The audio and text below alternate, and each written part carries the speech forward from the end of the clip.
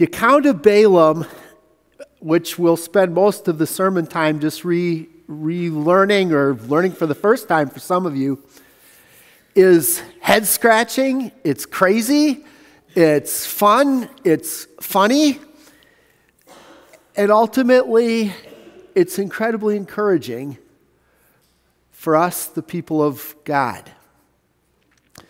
So to put it into context, this is after the Israelites have come out of Egypt. They've crossed through the Red Sea. They had come up to the Promised Land. The 12 spies had gone in. 10 of them had given their bad report. The Israelites go off wandering for 40 years.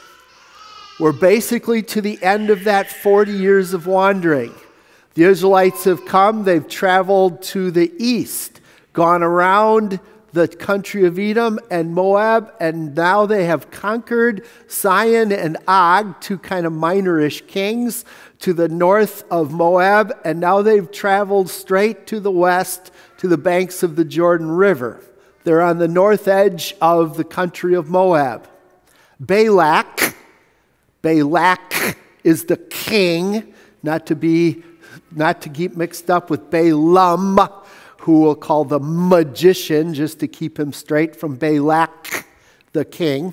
Balak the king, probably pretty reasonably, looks at this horde of people and goes, man, I'm in a bad place. I've got to figure something out here. I've got to do something, or this huge nation is going to lick up my whole country. They're going to take me over, just like they had conquered Sihon and Og and their kingdoms.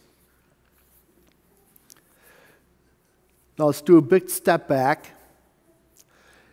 We need to relearn something about the religious culture of those days. The religious culture of those days was that most people, not the Israelites, but most people thought that there was a whole bunch of gods, a whole bunch of deities out there, and that they were local deities.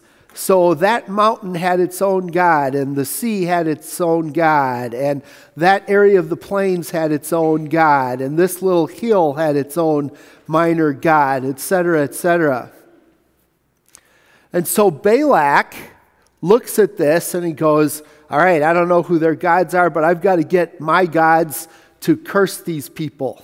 That's the other part about the religious culture of that day, was that the people thought that they could control God, the gods, I should say, by their own actions. So Balak's thinking is, I need to get a great sorcerer, I need to get a great magician, and apparently Balaam was particularly well known. Archaeologists have actually found a wall that's collapsed that has, at a place called Der Allah, where his name, Balaam, son of Beor, is recorded. So he apparently was a well-known guy. Apparently he was the God guy, the God manipulator, the sorcerer. Did God allow the devil to do stuff through Balaam? Maybe so. We don't know. Balak sends for Balaam. Come, curse these people for me. Balaam gives what sounds like this wonderful pious answer. I can only do what God tells me to do. That night, God appears to Balaam. So, who are these guys who are visiting you? As if God doesn't know, huh? Oh, these are from Balak, the king, and they've asked me to come and curse these people. Don't go. So Balaam gets up in the morning and says to the messengers, sorry, God told me I can't go. So the messengers go back to Balaam, or Balak. Sounds great at this point, doesn't it? Balak says, tell you what, I'll send more messengers, even more powerful, important people. I'll send more money to pay him off. And back to Balaam they go.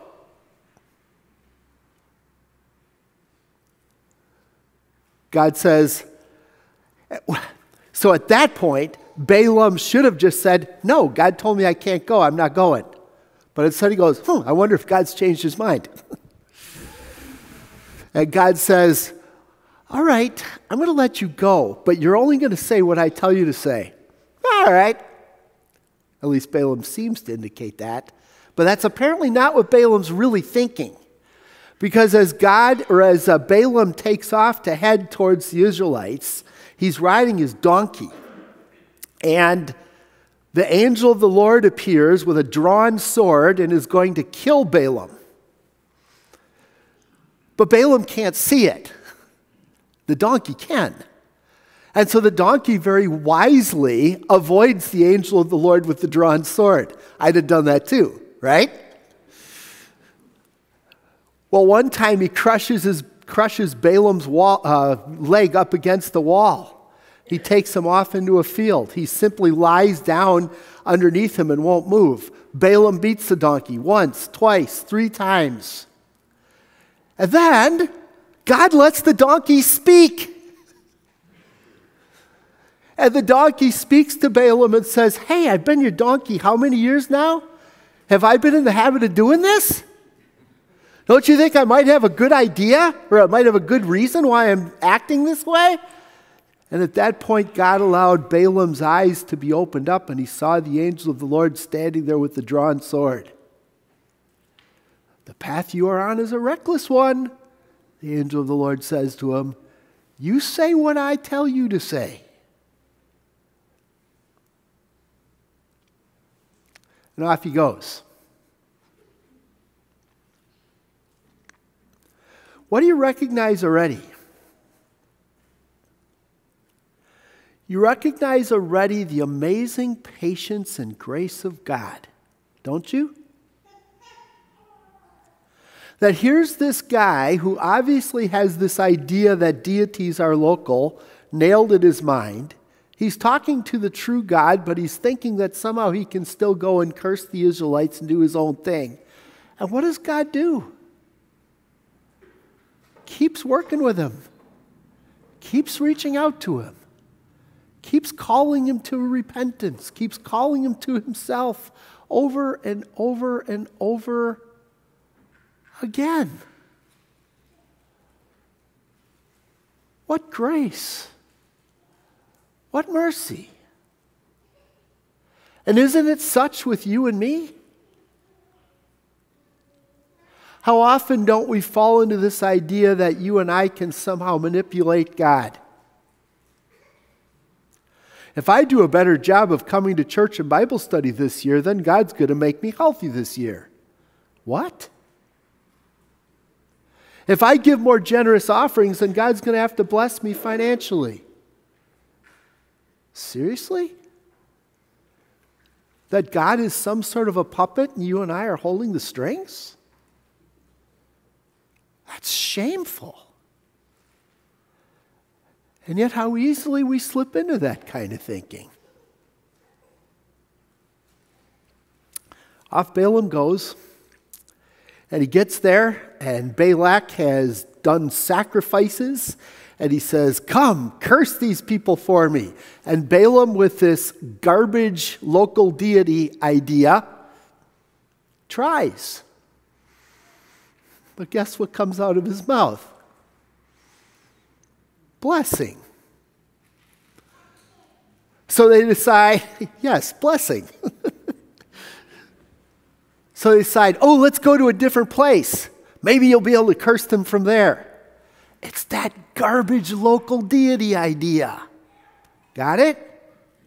Maybe if we move over here, maybe the God of that area, maybe that little local deity God will let you curse the people. What comes out of his mouth? Blessing. One more time. Blessing again. The one we read a couple minutes ago is the final one. Balak's mad. Man, I brought you here to curse these people, and all you've done is bless them. This is the fourth one, the last one. And what does he say? I see him, but not now. I behold him, but not near. A star will come out of Jacob.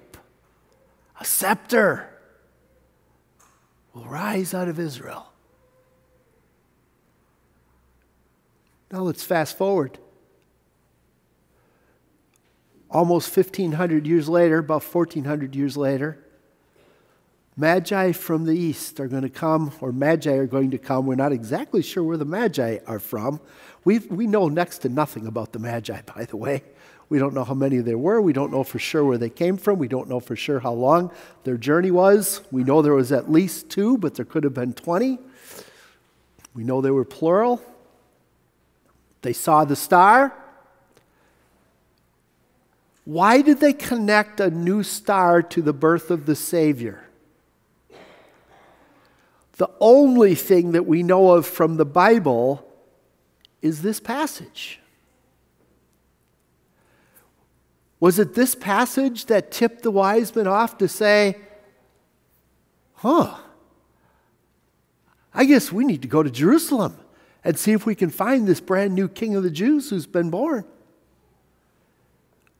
That's the only explanation we have biblically that makes any sense. So can you imagine? God took these words of Balaam, who was trying to do what? Trying to curse the Israelites. And what did God do? He turned it into this amazing prophecy. This amazing prophecy that would lead Gentiles to come and worship the Savior. Do you get the impression that God really does want all people to be saved and to come to a knowledge of the truth? Oh, yeah.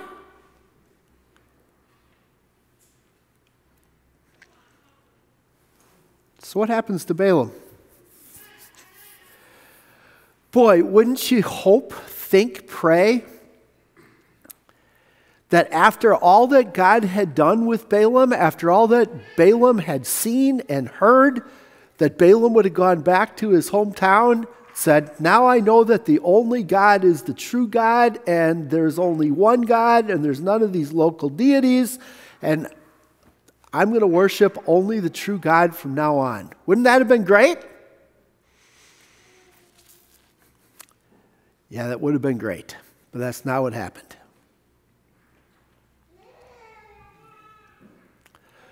What happened is that the Moabites changed strategy. And they said, all right, if we can't get the gods to curse these people, let's instead try to bring these people into the worship of our own gods and let our own gods take care of them. We're still stuck in that local deity garbage. But the Moabite god worship was full of sexual immorality. And unfortunately, the Israelites bought in, or at least a lot of them did. Not all of them, but a whole lot of them did. God had to unleash a plague against his people. 24,000 people died. And this just before they're going to go into the promised land. They missed out by inches. All right, yards.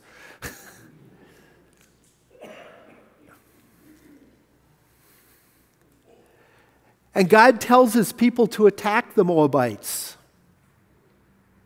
And they do.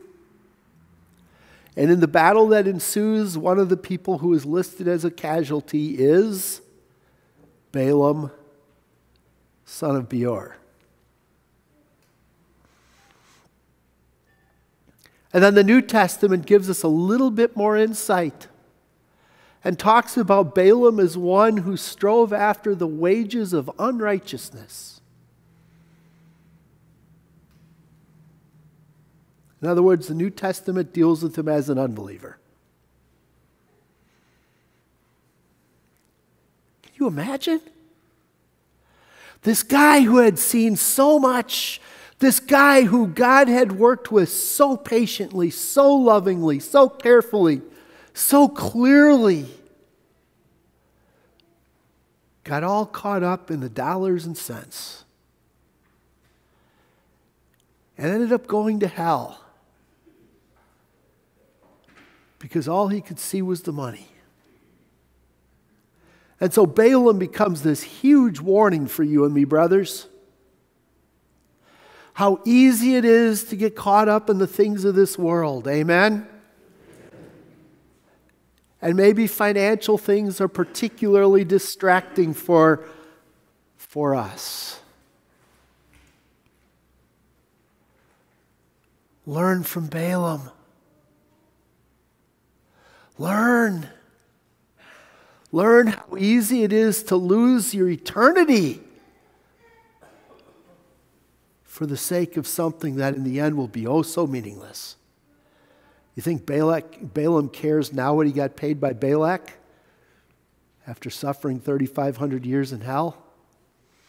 Yeah, I don't think the money means a thing to him. But at the same time, my brothers and sisters, the account of Balaam is this wonderful encouragement for you and for me. What can God do? Anything. If he wants a donkey to talk, the donkey will talk. If people are trying to curse the people of God, which they will still do, your God is the ability to turn it into blessing. Your God is the ability to see all of time and to know how what happens today may impact people who live hundreds, even thousands of years from now. And how what happens today will be a blessing for those people who live hundreds, even thousands of years from now. And perhaps most helpful for us on this Epiphany Day, it's this wonderful reminder that God really does love the whole world. If God is willing to work patiently and graciously with a guy like Balaam, is he going to be willing to work patiently and graciously with people like you and me? Absolutely. And so know, my brothers and sisters, K-N-O-W, know that God loves the whole world. Know that God wants the whole world to be saved and to come to a knowledge of the truth. And because of that, know beyond any shadow of a doubt that your God wants you in heaven eternally. Amen and amen.